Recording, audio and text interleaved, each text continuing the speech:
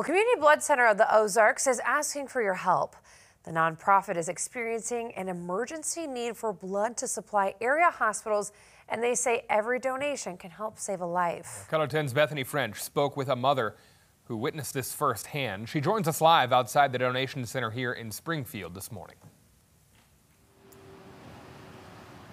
Yes, that's right. I spoke with Jamie Nix, who says that her son needed a blood transfusion while he was staying in the NICU.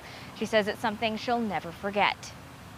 Having that blood he received, it was like this small glimpse of hope I had during a stressful time. And if that wouldn't have been available, I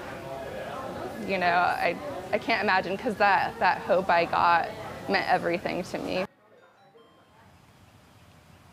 Her son's experience in the NICU has inspired Nix to donate blood more frequently. So far, she's given around 5 gallons.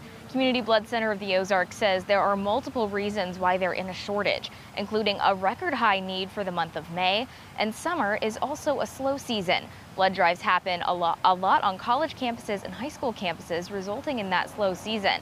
That's why CBCO reaches out to the community and encourages people to donate at drives like boots, badges, and bandages in Ozark. It's a friendly competition blood drive between fire, police, and EMS.